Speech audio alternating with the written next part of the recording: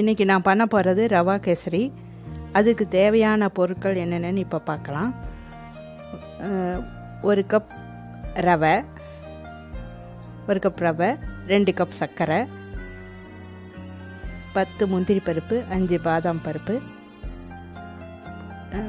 உலர்ந்த திராட்சை ஒரு 10, 6 ஏலக்காவை பொடிச்சது, தேவையான கேசரி கலர் இதெல்லாம் எடுத்துகிட்டு இப்போ வானலியில் 2 டேபிள் ஸ்பூன் நெய் விட்டு அதில்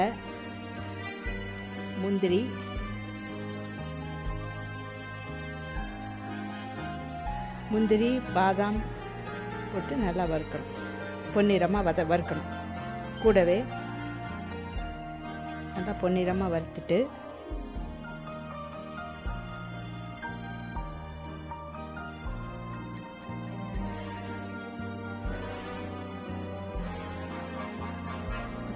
கூடவே காய்ந்த திராட்சையும் போட்டு வறுக்கணும். பக்கத்திலேயே கேசரிக்கு தேவையான தண்ணியை கொதிக்கணும்.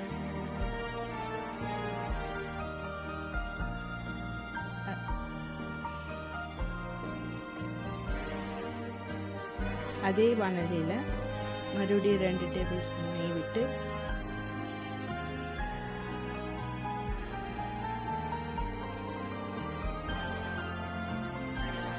ரவையை போட்டு வறுக்கணும். இது நிறம் மாறக்கூடாது, மணம் வர வரைக்கும் கைவிடாமல் வறுக்கணும். நிறம் மாறாமல் நல்ல வாசம் வர வரைக்கும் அதை வறுக்கணும்.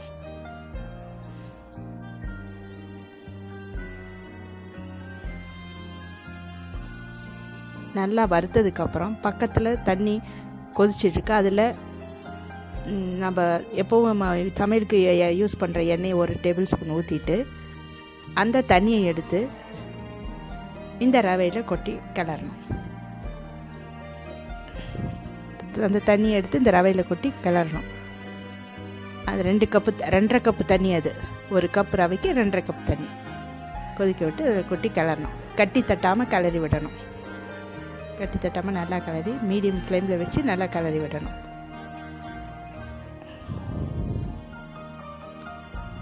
நல்லா கிளறி விட்டதுக்கப்புறம் அது ஒரு மூடி போட்டு ஒரு 3 நிமிஷம் வேக விடணும். ரவை நல்லா வேகணும்.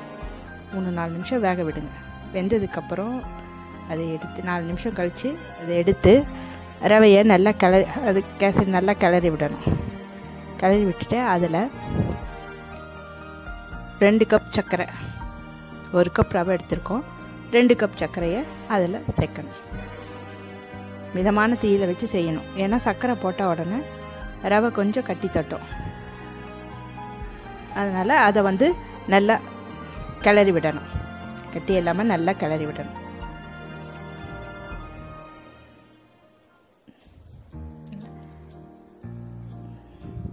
கட்டி இல்லாமல் கிளறி விட்டதுக்கப்புறம்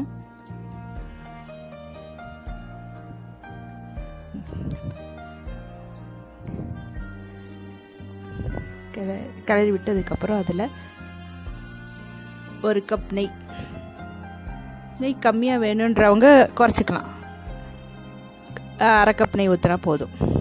நெய் போட்டு நல்லா கிளறி விடணும். அந்த ரவை அந்த நெய்யெல்லாம் உறிஞ்சிட்டு நல்லா இதாகும், சாஃப்டாக இதாகும்.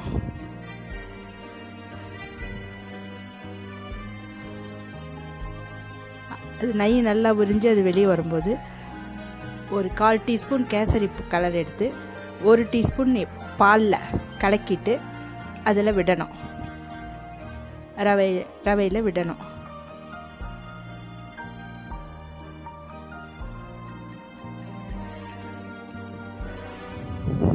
விட்டு அது நல்லா கிளறி விடணும். அப்போ அந்த கலர் நல்லா வரும். கேசரி கலர் வந்துடும். நல்லா கிளறி விட்டு எல்லாம் ஒன்று சேர்ந்து ஒன்றோட எல்லாம் சேர்ந்து கிளறி விடணும். அதை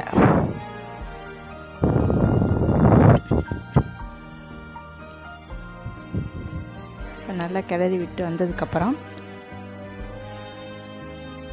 அதில் வறுத்த முந்திரி திராட்சை போடணும்.